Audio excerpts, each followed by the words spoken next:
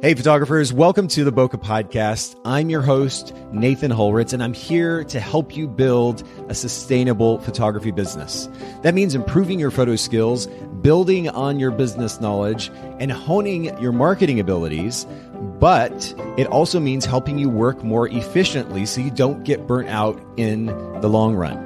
We do try to bring this show to you commercial free, so make sure to check out our sponsors, photographersedit.com and Miilu, Miilu.com. Photographers Edit is custom photo editing for the professional photographer, and Miilu is the simplest way to create and manage timelines and shot lists for the events you're photographing. Again, photographersedit.com and Miilu.com. All right, let's get into today's episode. All right, ladies and gentlemen, boys and girls, we're back for another Bokeh Podcast episode. And I am here with a brand new guest and somebody I'm going to call my friend, Toni Black. Toni, thank you for hanging out with me today on the podcast. Yes, thank you for having me. And it's really fun to get a chance to jump here on the call with you. The last time I think that we actually got a chance to connect in person was at the Cookout Conference back in October. So it's been a number of months ago, but yes. It just feels, I don't know, it just feels like the other day after we get a chance to connect. You've got this really warm vibe about you, great spirit about you, and it's great to connect in conversation like this again. Yes, same. Thank you. We totally didn't get to connect at WPPI. We just saw each other in passing. Yeah, I know. WPPI was kind of crazy this year, and yes. I'm hoping for more opportunity to connect with you and other photographers at smaller conferences in the coming months yes. and potentially even years. I think that's where it's really at. The Cookout is a great example of a conference where you not only get education, but the community is just mind-blowing. It feels like you're hanging out with family. And absolutely. I can't get enough of it. In fact, it's actually supposed to still be in Chattanooga this year, as long as the coronavirus doesn't take it out. Yes. It's going to be in my hometown. So I'm pretty excited to see everybody here. Yes, I'm excited. I've actually never been to Chattanooga, so... It's an awesome town to hang out in. I think you're going to love it. And I'm looking forward to it. And we'll make sure to link to the conference in the show notes at bokehpodcast.com for anybody who's curious. There are very few conferences in the industry that I've been to where, again, that sense of family and community is so strong. And this is one of them. And I just I cannot recommend it enough for that reason. So make sure that you check it out. We'll link to that information. And actually, when Toni and I had the chance to chat at the Cookout Conference last, we were talking about the significance of vulnerability, which, these days in our industry seems almost kind of cliche to talk about, but she had an interesting perspective on it. And I was like, hey, can we do a podcast about that? And she was kind enough to be willing to do so. So here we are. And we're going to get to that topic in just a little bit, Toni. But to begin with, one of my favorite questions that I ask almost all of our guests on the podcast has to do with brand position. Very simply, the unique value proposition that your business offers to your marketplace. What is that for you? So for me, I am an intimate lifestyle photographer, and I really specialize in photographing Black people intimately. And so what that means to me is just being able to allow them to be their authentic selves so that I can capture that. Right. Which, first of all, it makes sense to have the conversation that we are today about vulnerability, because you're able to set the tone for your subjects to feel comfortable enough to be vulnerable, to capture that intimate work. And for anybody who's curious, if you go to ToniBlackMagic.com, so TONI blackmagic.com, that's Toni's website. You can see her work there. You can also go to Instagram, Toni Black Magic on Instagram. We'll link to both of those in the show notes. But as I'm just looking through some of these images on Instagram, I'm getting that sense of intimacy and ultimately vulnerability. Yes. And we're going to talk more about how you encourage that from your subjects here in just a little bit.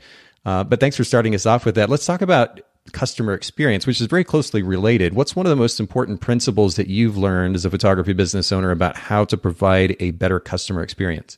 Out of everything that I've done over maybe 10 years of photography, I've learned that the number one thing is open and quick communication. Interesting. Okay, so open communication and quick communication. Can you just briefly describe what you mean by each of those? So as far as open communication goes, I feel like being able to having a grasp on setting the expectation.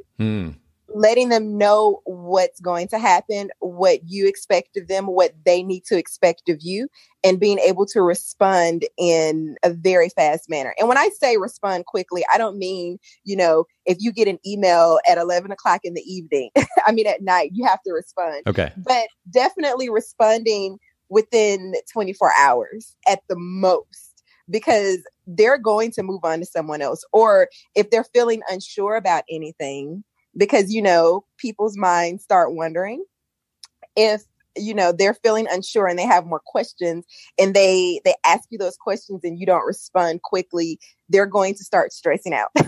It's true. And then they're going to start stressing you out. That's also true. Yeah, but I can totally relate. I mean, it's funny. It is very easy to kind of get stuck in our own head, and then we start to build these ideas up, and we can do that even in the context of working with another company.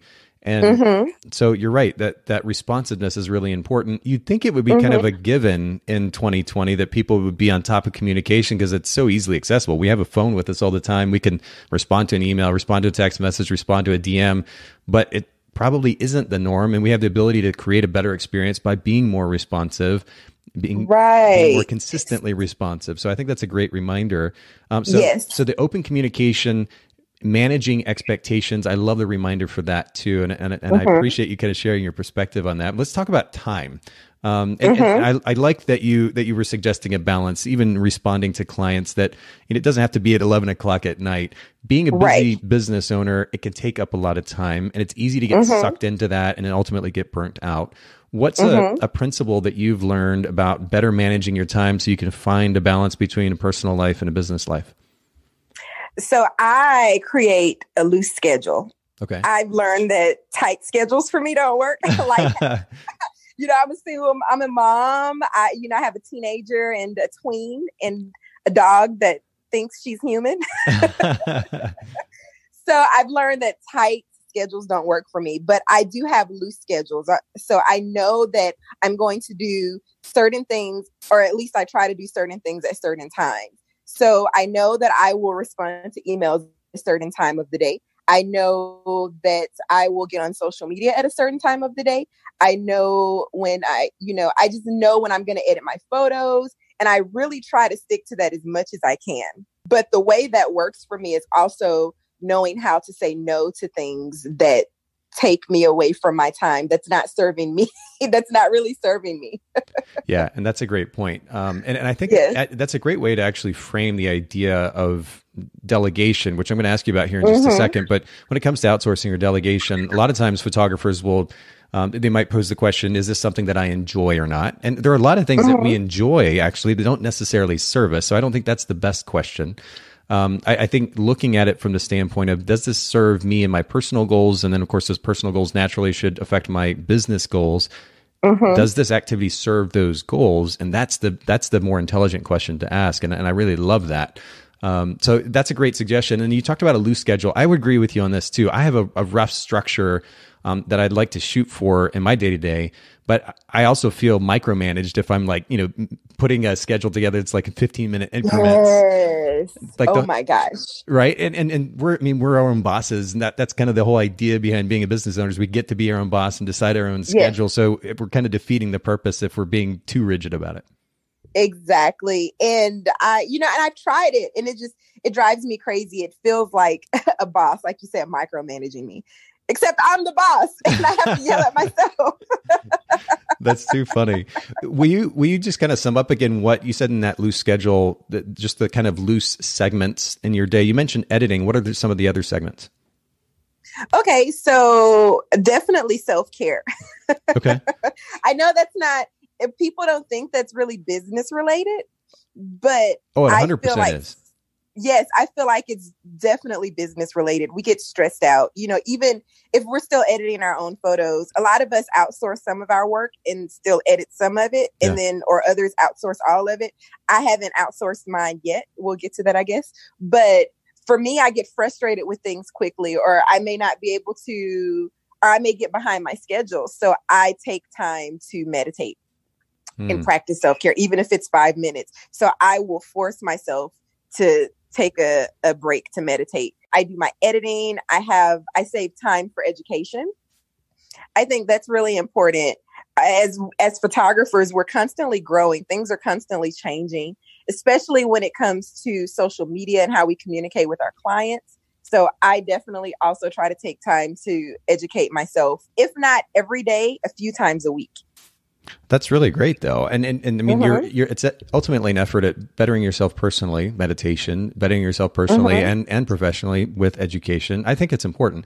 I've found even in recent weeks, as my schedule has changed with being at home more, dealing with the coronavirus, there is I guess just to put it simply, I used to get up at say 6 o'clock or so, 6:15 or so in the morning. My kids are off to school, and then I'd head to the gym and I'd start the day with a really great workout. Well, my kids are no longer going to school. The gym is shut down. And very simply, my schedule has changed, and I've found a lack of, or a difference in exhilaration, I guess, levels, energy levels going into work as my schedule has changed. And so I think there's something to be said for, I mean, self-care sounds, again, kind of cliche because you hear it a lot in the industry these days, but there's some significance to it, and making sure that you're taking care of yourself physically, mentally, emotionally. I think that's really important, and it really can make a big difference in our effectiveness as a business owner. So I think it's great you're doing that. And I want to talk to that a little bit too, if you don't mind. Please. You were talking about your schedule being off because of, everything that's going on right now with the coronavirus. So I agree. My schedule got thrown completely off when I first started. When I first started my self-isolation, I was like, okay, I'm going to get up at 5 o'clock in the morning. I'm going to do this and I'm going to do that. And I did for a little bit. I would get up, I read, I do yoga. I had this schedule. It wasn't necessarily a rigid schedule, but it was a schedule. And I had my day jam-packed. Yeah. And I did that for about a week or two. And I was like, wait a minute, I can't maintain this. My kids are not having this either. Yeah. Yep. And my dog is looking at us like, what are y'all doing?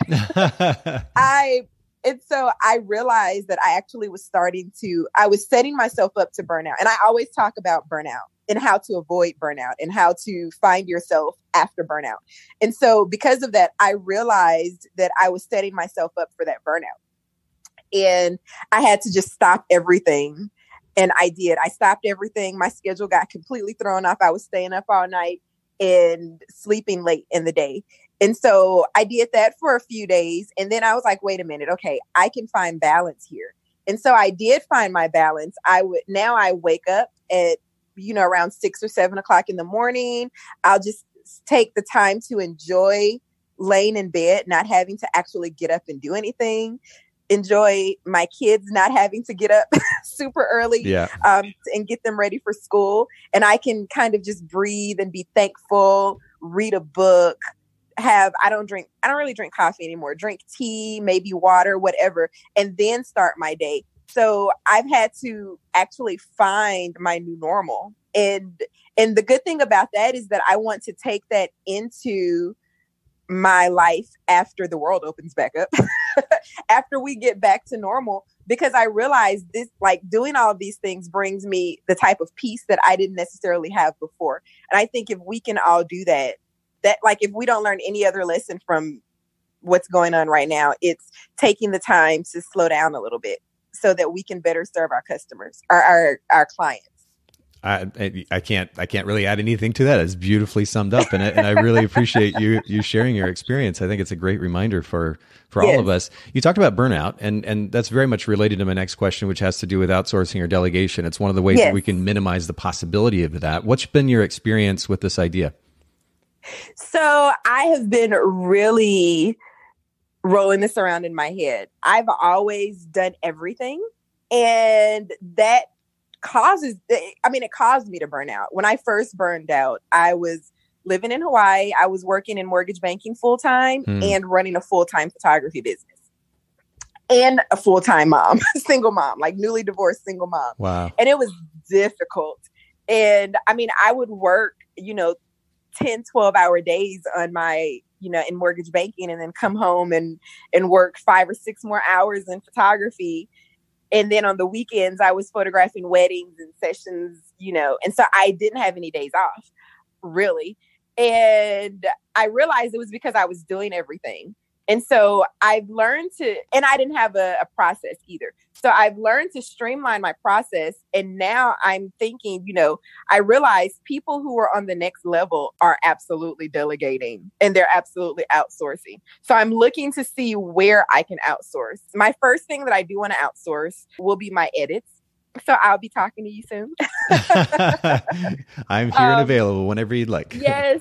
But that's going to be, I think that's what I want my first thing to be, just because once I get my style matched, it's just something that I won't have to worry about, even though I love editing. And then, something that I've really been considering doing, I was talking about education. We always tend to want to do our marketing ourselves, do our online marketing. I'm looking at maybe delegating that as well.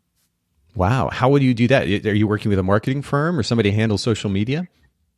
Yes, I'm looking at having someone handle my social media. That's brilliant. Yeah. I mean, you made mention of the fact that you enjoy editing, and to our earlier conversation, there's nothing wrong with enjoying that or anything else that we do. In fact, I think it's great that we enjoy it. I, in fact, enjoy editing, despite the fact that I started a company, Photographers Edit, 12 years ago, because I was so overwhelmed with my editing. In general, I enjoy editing, but the question, of course, comes back to, does it best serve our personal goals? Exactly. And that's where we have to kind of make some decisions. So shout out to Photographers Edit for anybody who's listening in who's not familiar. You can go to photographersedit.com and check out more information about our editing services there. And, ultimately, the Bokeh Podcast is about helping photographers build sustainable businesses. Delegation or outsourcing is a very big part of that. So thanks for sharing your thoughts on that, Toni. And yeah, it is. And I think that a lot of photographers when it comes to editing, they worry that it's cheating. They're like, I love it. This is my work and this is my baby. And if I outsource it, it's cheating. It's not cheating. Take care of yourself. Well, and then, of course, it naturally begs the question, were all the photographers prior to 2001 or so cheating as photographers because they were sending their film off to the labs? Exactly. It's funny what we kind of make up in our head, the excuses that we make up. Yes, I agree. Well, I appreciate you sharing your perspective on that. Talk to me about inspiration. And this is yet another, it's funny, we're talking about a lot of phrases or words today that feel kind of cliche because we hear them a lot in our industry. But I think there's something to be said for a certain amount of inspiration. And I'm curious if you find inspiration somewhere outside of photography, outside of photographers' Instagram accounts and this type of thing. What would that be? Yes. So truth be told, I don't really follow photographers. I love it. All of my friends in the industry, I found them through community, and I didn't even look at their work until after the fact. So there are some people that I was friends with that I actually built friendships with. And then I was like, oh my gosh, that's you. I didn't know that. So I try not to follow photographers because we kind of get in a bubble and we start kind of producing the same work over and over again. 100%. But I don't watch a lot of TV, but when I do watch TV and when I do watch movies, I definitely look at the way that it's photographed or the way that it's shot. I look at the cinematography. I love just a few shows that I watch that really speak to me and the way that I've been growing in the way that I shoot. One of them is the TV show Queen Sugar. I love the way she frames each scene. Each scene is a photograph. Like the way that she frames it, every movement that people make is a photograph. And the way that she shoots low and just all of that, it really makes me stop and think about the way that I see the world. And another one is the TV show Insecure. Even though I don't really watch Insecure anymore, I love the way that they light everyone in the show, even in low light. So I look at things like that. I can't remember the movie. It's the Korean movie that just like swept the award ceremonies. I mean, all of the award shows. I watched that in theaters. Just that movie was so beautifully made. Just watching the way every single movement and every single scene was also a photograph. So I'm very inspired by movies and TV shows. And then I'll just go and sit and people watch. So I'm inspired by watching the way that people move and communicate with each other. My favorite place to do that is in the airport. Like there's so many people walking through. Oh my gosh. Oh, and that's one of the reasons I love traveling so much is just the opportunity to be in an airport. And one of the reasons I love that is just to be able to people watch. I think it's brilliant. You mentioned that movie as well. Is that Parasite? Parasite. Yes, that's the movie Parasite. Yeah, my kids and I were just talking last night about movies that we needed to put on our watch list or that were on our watch list, and that was one of them came up. I still haven't seen it, and that's on my watch list now. Oh my gosh. So. When you watch it, you have to hit me up and tell me what you thought of it. Okay. First of all, the movie is a really amazing movie. And I think it's great for your kids because it'll make them think about the way that we move through the world. And it'll make them think about social class. But for you as an artist, it's going to just, when you see it, you're just going to be visually stimulated. So I can't wait. Oh, I'm looking forward to it for both those reasons. I think it's going to be really interesting based on the incredible reviews that I've heard. Yes, definitely worth it. And I totally agree about the airport. You know, you see people, and me as a person who photographs couples and I photograph women intimately, I love watching people say hello and goodbye. Just the emotion in that. And you get that at an airport. Yeah, 100%. Especially if you stay at I think about the Atlanta airport, and there's this really cool place where everybody kind of hangs out around this escalator, and this long escalator, it comes up to the top. And the people that are coming home and they're traveling to see family, or maybe they're coming back from overseas or whatever the case. Yes. And everybody's standing in line there. And then that person comes up over the top of the escalator, you know, and they walk out and that family member or those friends or whoever it is kind of step out of line and go give them a big hug. And it's so exciting to watch. Yes. The expression. And the sad part is, you know, watching them leave, watching them say goodbye. It's the exact same for me. Wow. Well, I think it's a great encouragement for all of our listeners to look for inspiration outside of that little Instagram app on your phone. It's time to move beyond that and look elsewhere, because there's a lot to be learned and found elsewhere. Absolutely. I really appreciate you showing that perspective. Oh, and one more, I do want to say one more thing. I'm sorry. One more. And so I know you just said getting away from Instagram. There is one thing that I do follow on Instagram, and those are painters and people who draw, like illustrators. Because I love looking at old paintings. So I'll pull up a book and just study how they posed sculptures, like how they sculpted in the past, and how they would pose people for that. And so that also speaks to the way that people draw and paint today. So a lot of my self-portraits have been inspired by paintings. And I realize a lot of them don't really understand how the body moves because, my body doesn't move that way. But I still draw inspiration from that too. So when I do follow things on Instagram, because, people are still going to use it, even though we tell them look outside of that. If you are going to use it, I do say, look up illustrators, look up artists, painters, because the way they see the world is a little bit too completely different from how we see the world. Oh yeah. In many cases, drastically different. So you're right. I think the perspective is good. Yes, because they study the body and they study body movements. My daughter is an artist, and one of the things that she's always asking me for are those little wooden modeling things. And she'll sit there and just play with it and move the body, and she'll watch it and then she'll draw from it. Like, they study the body. And so as photographers, a lot of what will elevate our work a lot of times outside of the way that we shoot and the way that we edit is how we actually pose our clients.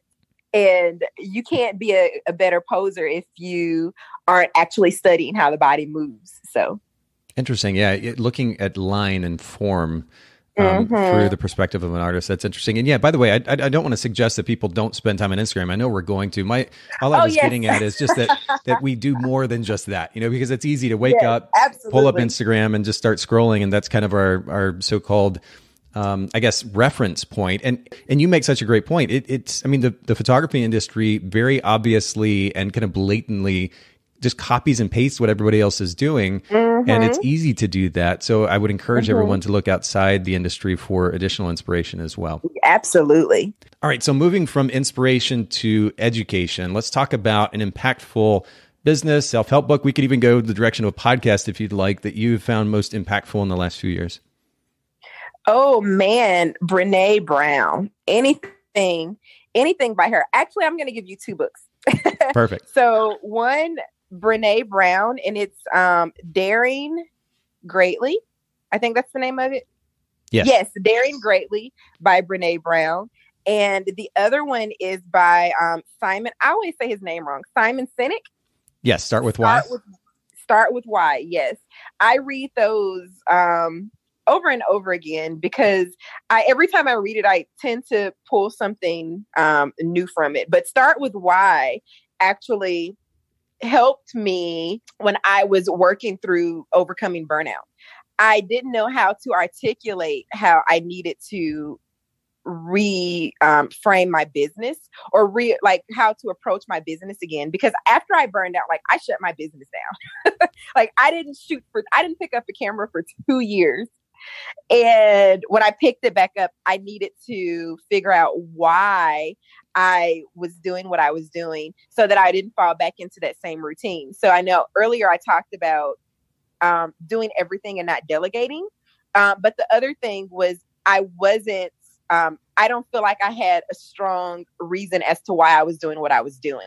And I needed to figure out why I was doing what I was doing so that when things got hard, I could always go back to that reference point and say, okay, this is why I'm doing this. And this is what inspires me. But also that's not the only part of my business.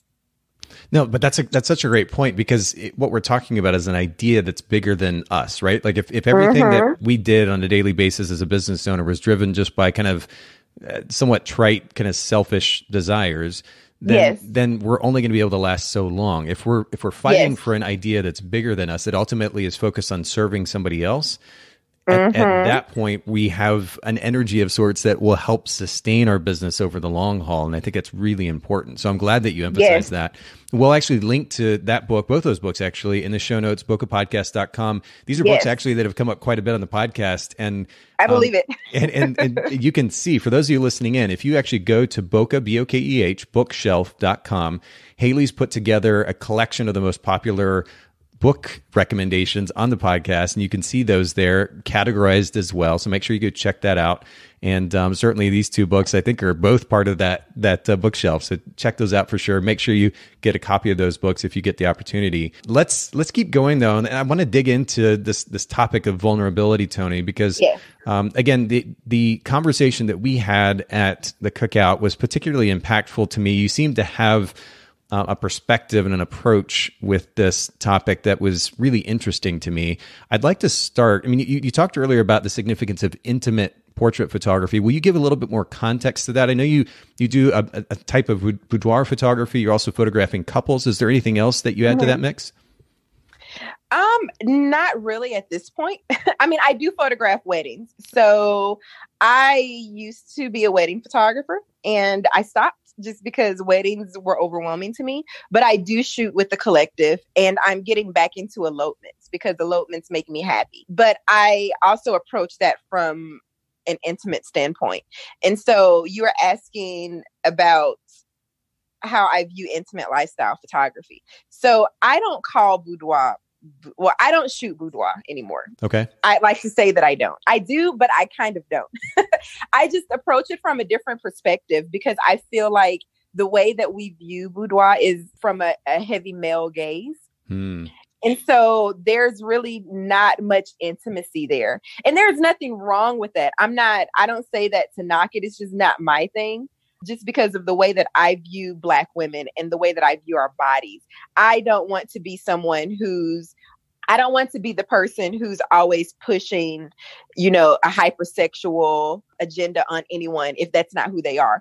And I don't even think that's really fair to say for me either. I just feel like a lot of women are not hypersexual, or they don't want to be seen as hypersexual, but they want to connect with themselves in a very sensual way. And so when I photograph people intimately, my goal is to connect with them at where they are in that moment, with who they are. And it may not be hypersexual, or it may not be sexual at all. They may really like books and they just want to sit down and read. And so I'll capture them sitting down reading in an oversized sweater. But the conversations that we have during the photo shoot will make it intimate because of the connection that we're making and because of the expression that they give. So that's how I view photographing people intimately. And even with couples, the conversation that I have with them during the session, and the way that I allow them to love on each other shows them in a very intimate way. Now, can it get sexual? Yes, it can. And there's nothing wrong with that, as long as that's what they're comfortable with and that's what they want to express. Yeah. And I'm glad, I mean, there's so many different directions we could go in this. I'm glad that you're bringing all of this up. First of all, I'm glad that you're emphasizing the simple reality, which is that there's nothing wrong with sex or sexualization if there is an agreement that that's where they want to go with those photographs. But what I'd really love for you to do, though, is to highlight the difference, though, between sexualization or sexuality and sensuality in the context of photographs. Because you started to kind of go there. You were talking about, for example, photographing a woman who likes to read in really comfortable clothing, and that might involve a lack of clothing that has nothing to do with trying to look sexy. It's just intimate because it's an insight into her life in that moment and how she might live day to day. So can you kind of create that distinction, a further distinction between sexuality and sensuality?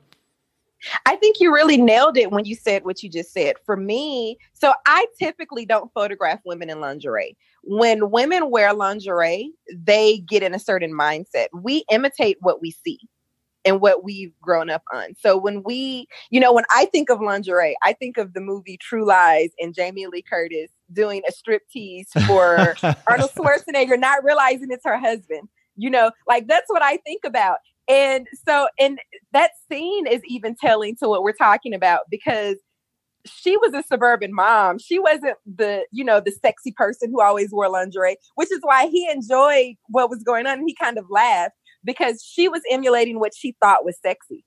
And then what happened? Didn't she fall off the bedpost or something like that? I don't know. So in my mind, that's how I see the difference between sexuality and sensuality. She fell and it was funny and it was a moment. And so even during, when I'm photographing women, they come to me with that mindset, and they used to, before I started setting the expectation, they would come in with that mindset, oh, I have to be sexy like this. And I have to pretend that I'm doing this and touch myself this way and give you this facial expression. And even still, when they come in, they do that because that's what they know. And I'll take a picture of that. And then we'll talk a little bit. I'll redirect them and say, okay, so instead of putting your hand here on your hip and sticking your bottom out this way, how about you move your hand here and relax your fingers and put it behind your neck and just kind of rub on your neck and love on yourself and just enjoy the moment and just think about how lovely your skin feels and how amazing you feel today, or how nervous you are in this moment because you're doing this.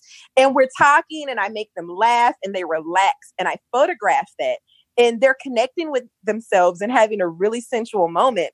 And then I show them the difference between the two images and they're like, oh my gosh, I understand what you mean now. What? Is that me?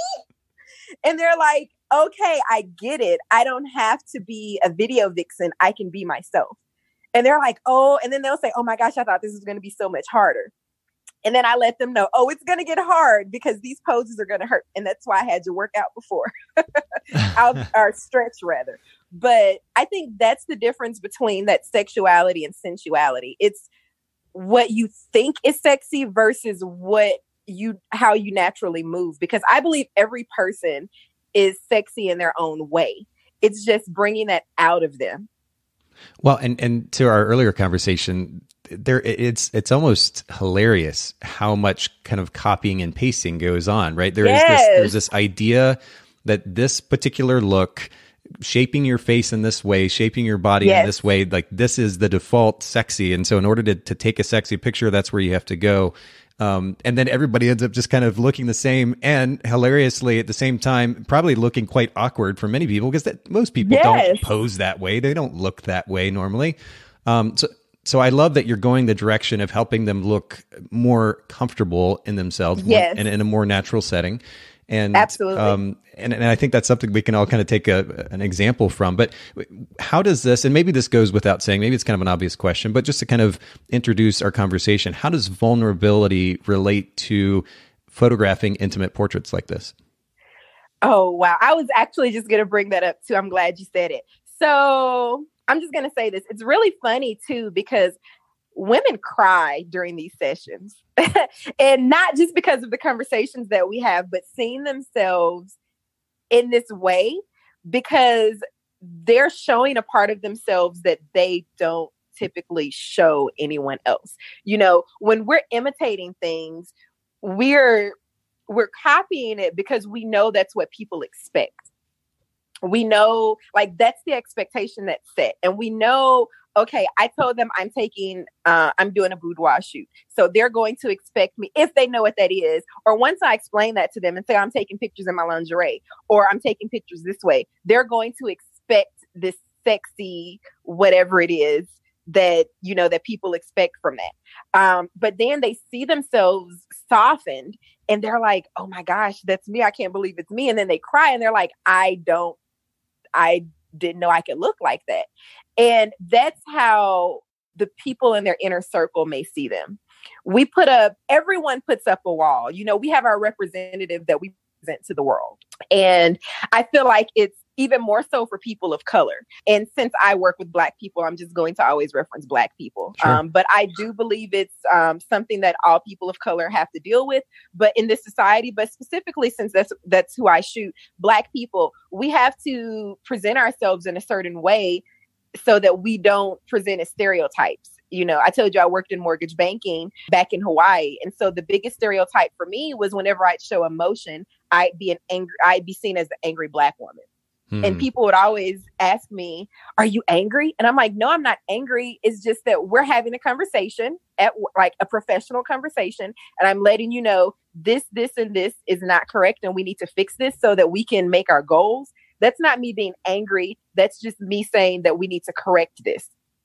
And so because of that, a lot of us have to change the way that we talk, change the way that we communicate, change our facial expressions, change our body language. And so we're not able to be vulnerable and just be ourselves because we're always on. And so when I get behind my camera and get them in front of my camera, my goal is to break down all of those walls. And so to me, being able to break those walls down is being vulnerable. And it's difficult being vulnerable because you don't want to be judged. You know, that's our biggest fear. Like a lot of people's biggest fear, it's being judged, having other people tell us what they think of us and it not be what we want to hear or it not be what we're trying to present. And so being able to just lower those defenses and allow a person to exhale and be themselves is like just a huge form of vulnerability.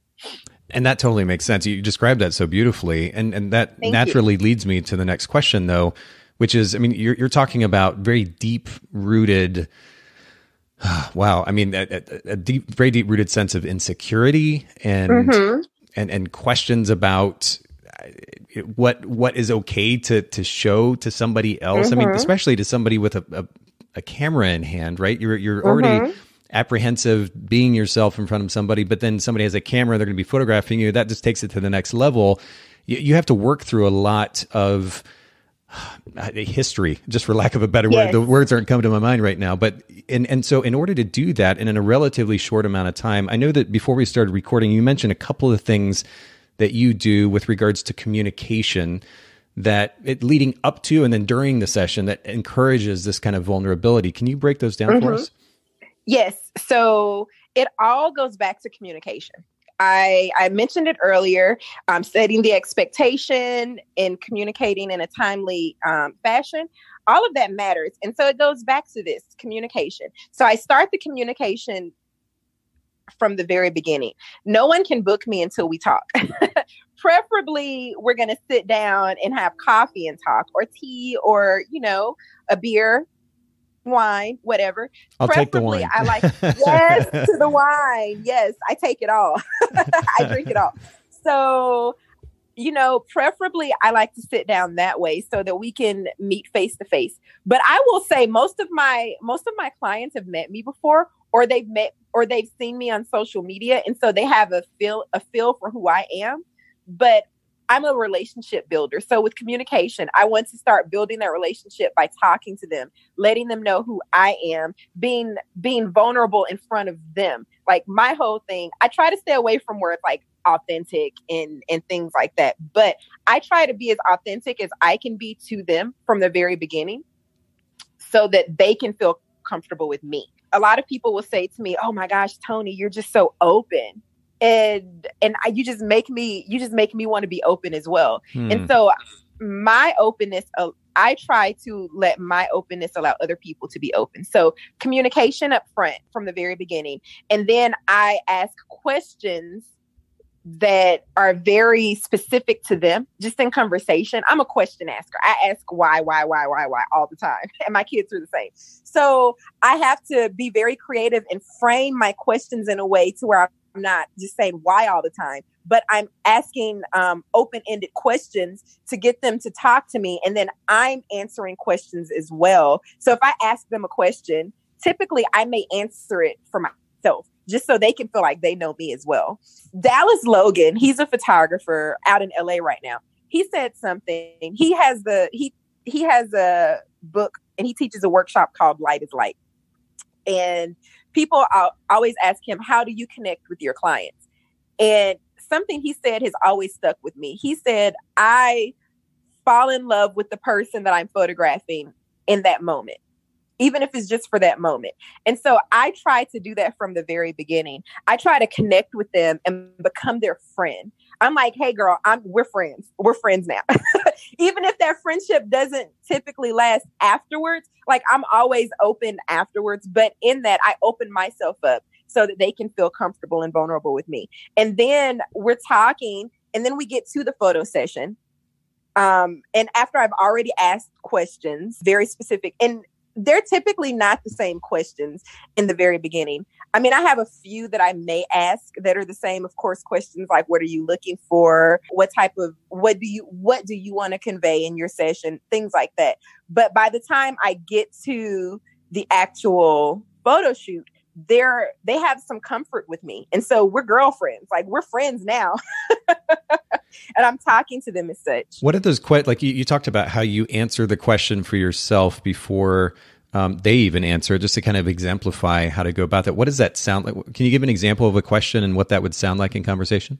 Okay, so say I'm talking to them and I ask them, I'm asking questions about their kids. I'm asking questions about their career. I'm asking questions about the things that they like, things that they dislike. I'm asking about their body, things that they may be comfortable with and maybe not so comfortable with their bodies. And, most women will say, oh, I'm not comfortable with my stomach or my arms. And I'd be like, girl, I completely understand that after having 2 kids and, a divorce and my weight has gone up and down, I'm not always happy with my stomach. But I still love my stomach and I still look in the mirror and talk to myself and tell myself that I'm beautiful. And like, I'll say something like that. And I'll say, but I completely understand if you are not there, because I remember when I wasn't there, something like that. And I open the conversation up and then they're like, oh my gosh, you get it. Love that. Yeah. And we connect over something as simple as that. But I'm also making a mental note in my head that, oh, she's not comfortable with her stomach. So during the session, when I see that I pose her a certain way and she's getting stiff, I can reassure her, you look amazing. Your stomach looks amazing, girl. Like, you're going to love this pose. And I keep that in mind. And I'm never trying to cover up their stomachs or whatever they dislike, but I'm trying to photograph it in a way that will show them that it's still beautiful. And then you mentioned before we started recording that you're giving them, I guess, suggestions as to how they pose. I like the conversation to encourage that feeling of intimacy and encourage the willingness to be vulnerable. But then are you kind of giving them cues as far as the posing is concerned? Absolutely. So I use this book. There's a book series. They're in several different volumes, but they're called Superfeel. And that's the website as well, Superfeel. And so these books have prompts and they start the conversation when you may feel like you don't know what to say. I laugh because people who are introverts are like, oh, this book is perfect for me. It's the introvert's way to start a conversation. But I think it's just really good because I think these books are really good because in the moment you may draw a blank and you may not know where to go, but these books have prompts that you can add, that you can give them, to get a certain emotion. So, I remember back in the day, we do it this way. I say back in the day, like I'm so old, but like maybe 8 or 9 years ago when I first started, we'd say something like, nibble on their ear, tell the guy away from the woman, like, when I wink at you or when I clear my throat, I want you to walk up behind her and wrap your arms around her waist and say something in her ear, like tell her a funny joke or something like that. Those are really amazing prompts, and I still use those, but these books break them down so that you're not saying the same thing over and over again. Well, I'm actually on the Superfeel site. You mentioned that. And by the way, for everybody listening in, if you go to superfeel.com, just like it sounds, their position, their brand position actually is very simply, we help photographers evoke all the feels. And exactly. And then you can buy these, what looks like little booklets with the prompts built in, which is really kind of brilliant. I actually want to get some myself. Yes, you totally should. So for me, I am really silly. So during a photo shoot, even my intimate lifestyle photo shoots and my boudoir photo shoots, people are like, I can't believe we got these sexy pictures, because we were laughing the entire time. I'm super, super duper silly, but I know how to say something to bring out an emotion. But, I'm not always having the best day. So I can always go back to these books and I could always go back to what I read or pull something up and be like, okay, this is what I need to do. I typically go into the session knowing what I want to get from them, because we've talked ahead of time. So I have a feel of who they are and where I want to go. So I typically have prompts in my head that I want to go with, that I may have written down, that I'll, guide them with.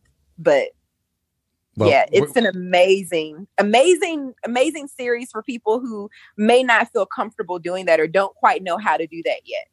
I love that. We're going to link to that in the show notes, bokehpodcast.com. And seriously, I may have to go download or purchase whatever I need to do to get a hold of some of that, because I think it's great to have those in the back of our minds anytime we're taking a photograph. If, like you said, if in the moment we kind of run out of ideas, it's always great to have something that we can pull from. So that's a really great recommendation. And pulling feelings out of people is how you get vulnerability. You make them feel something and they give you that laugh, or you may say something and they look up at you and they give you this sultry look, and it's like, oh, that's it.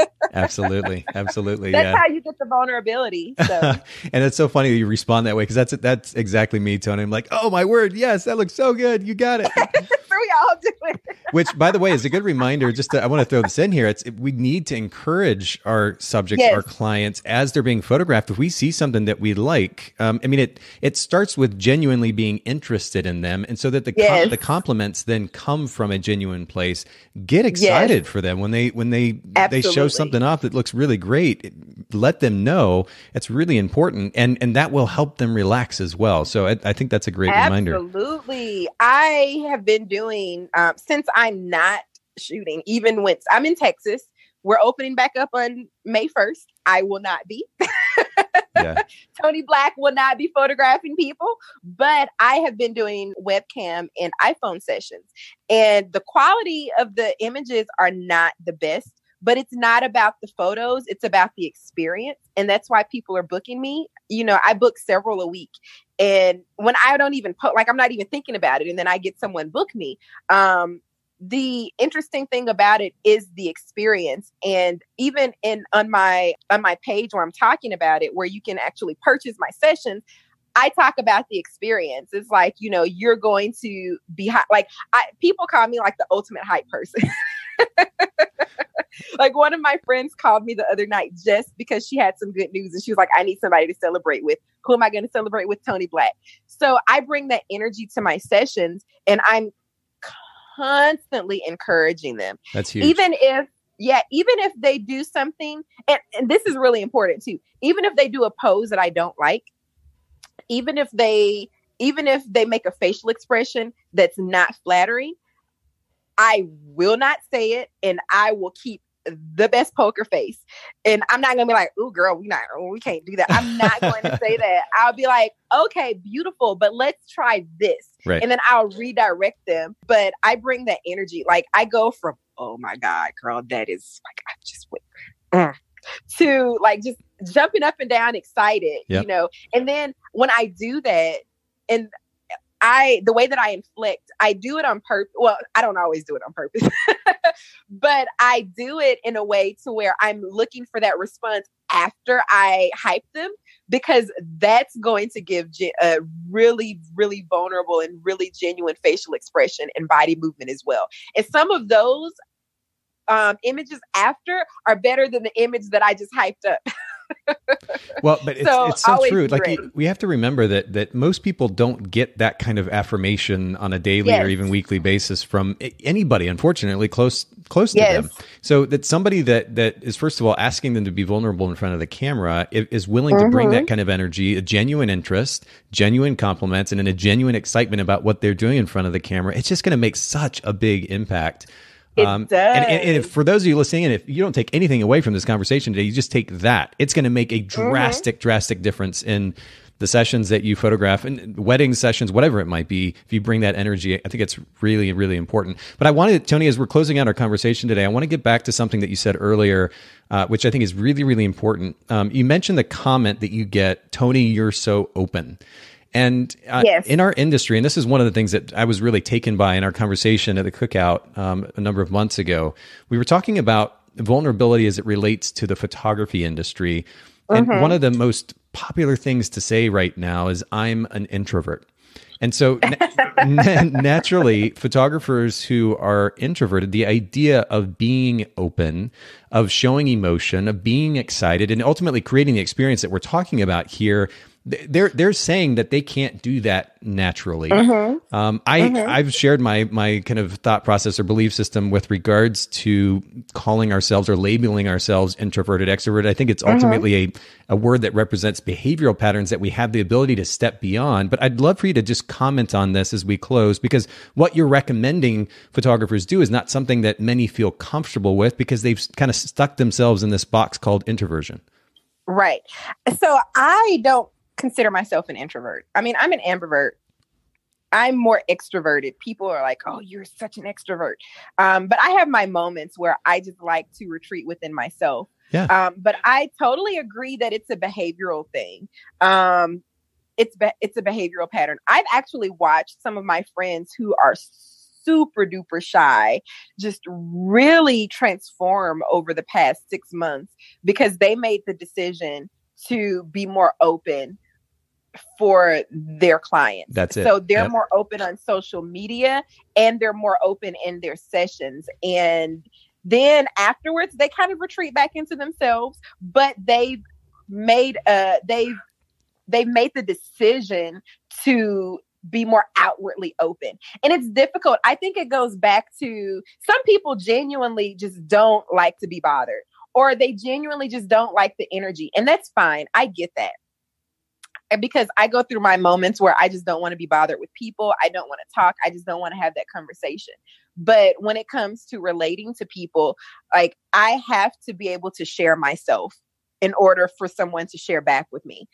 A person is not going to open up to you if they don't trust you and if they don't know you. And if you're not open with them, then they're not going to trust you and they're not going to know you. And they're going to form their own opinions of you. So I think people worry a lot about what people think of them. And I think that they use that as the default to say, oh, I'm an introvert. I don't want to do this and I don't want to do that. When really it may just be driven by the fear of judgment. Right. Which, insecurity, again, that's insecurity represents a psychological development over time through personal experience. And it's a very real thing. I don't want to minimize the feeling of introversion. I've experienced it on a very deep level, quite a bit actually over the years. I've certainly had my own insecurities. I understand these things, but what I want to encourage everybody with is the very thing that you just pointed out a second ago. The word that you used was decision. You said photographers that you know made the decision to make a change in their behavior. And so I think, first of all, it's important to note that we can make a choice to step beyond our kind of natural comfort zone. The other thing that I want to encourage photographers to do is to not oversimplify themselves, by just giving themselves a label and then leaving it at that. The reality is, in many, if not most cases, you can look at, certain insecurities that we have about behaving a certain way. Oh, it's crazy to be out loud and excited and jump up and down and whatever. But if you actually take a step back, or if that individual takes a step back and they look at the way that they were brought up, for example, maybe their dad, who they had so much respect for and wanted to please and make happy, their dad thought that silly behavior was ridiculous and stupid. And so they've got that in their head. And whether they thought about it or not, or it was conscious or not, that is ultimately translated to the way that they behave on a day-to-day basis. Absolutely. That's just one small example. But I just wanted to give that example because if you, as a photographer listening in, are willing to just take a step back and look at where this behavioral pattern or these tendencies come from, that then enables you the ability to do exactly what Toni was just talking about, which is to make a decision to move beyond those, understanding how you can shift your behavior, because introversion does not equal you. That's just a behavioral pattern. You can choose to shift it. Absolutely. And then adding to what you said about your learned behavior and shifting, because I 100% agree with that. And that goes for so many other things in our lives as well, 100%. Our behaviors and why we do the things that we do, why we communicate the way that we communicate. But even bringing that forward, being that we live on social media, I feel like a lot of it is a hot take. A lot of what we believe is introversion is just a hot take. And we use those hot takes as excuses to stay comfortable. It's just the thing to say in the moment. It is. It's the thing to say in the moment. You're like, oh, I can't communicate with my clients that way because I don't know how. It's because I'm introverted. And it's like, okay, I get it. You may very well be introverted, but that's not the reason why you don't know how to communicate with your clients. You're using that as a hot take, as an excuse, because we feel like introversion is this umbrella of what it is. And that's really not what it is. And so if you feel like you can't communicate with your clients, bam, we just gave you something, super feel. Read that and then learn how to, or read books on body language, or go on YouTube, like just watch people and talk to your friends who are better at communicating and study how they communicate, or even ask someone if you can come along on a photo session and see how they communicate with their clients. We use things to excuse away things we don't know how to do. And then we just kind of sit in it. Yes. That's so true. It's so true. So we can't use these hot takes to like claiming introversion to sit in it and, and not move to the next level, because you could be really stifling your growth. Oh, you beautifully summed it up. I'm not going to even try to add anything more to it. This has been a really great conversation, Toni. And I have to end it with the same thing that I began the conversation with, which is that your energy is wonderful. And it's a beautiful, beautiful example of exactly what it is that you're recommending photographers do. And those of you listening in, especially those who feel like they're introverted, again, not judging you. There's nothing wrong with that feeling.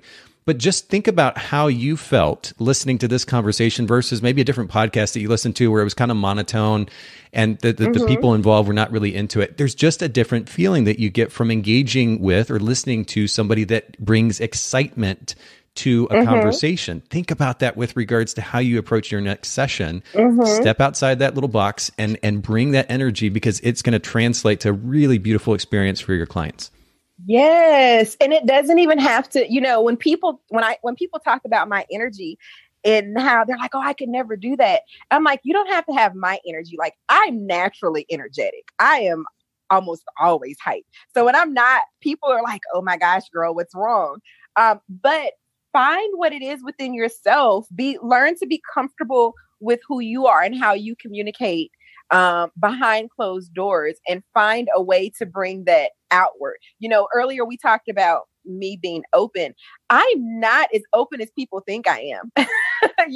My friends who know what's going on in my real life are always like, how do you have people thinking they know exactly who you are, but you have this whole other side of you that they don't know? And I'm like, I understand the difference between keeping my business private, but still being open with people and allowing them to see a part of who I am. So I've just learned to communicate with people. And it's not that I even it's not even that I'm showing a fake side of myself. I'm showing myself. I just don't tell all of my business. And people think that in order to be open, you have to be completely transparent with everything. You don't have to be. You can still keep your privacy and still allow people to know who you are. And it's okay to do that. And I always tell people I am so goofy. I'm just like the goofiest person ever. I've learned to lean into that. I used to get teased because of that. I was bullied so bad growing up. I'm actually really good friends with one of my bullies now. We're like sisters. But I've learned to lean into all of those qualities that I used to be fearful of. Goes back to behavior. I would stifle who I was as a person because I was worried about what people would think of me. And so I just learned to say, forget it. I don't care what you think about me. I'm just going to be myself. I'm loud. I get excited. I cry. I scream. All of those things. I lean into that. That may not be who you are, but it's okay to just exhale for yourself to just exhale and be yourself in front of your clients. They'll appreciate you for it and they'll keep coming back. Beautiful. Toni, where can our listeners follow you online? Will you just remind us of your website and social media so our listeners can chime in? So my website is ToniBlackMagic.com. On Facebook and Instagram, I'm also Toni Black Magic. That's Toni with an I, Toni Black Magic. And here shortly, you'll also be able to find me I'm starting a podcast of my own. Awesome. That's great. Aaron, yes.